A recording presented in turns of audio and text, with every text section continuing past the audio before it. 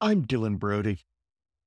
In August of 2023, my sister offhandedly suggested that I might be on the spectrum as an explanation for some of my behavior that she didn't like. But it stuck with me, and I mentioned it to my wife, who teaches in the public school system, and she said, "Oh, that makes perfect sense." She deals with kids all over the autistic spectrum all week long.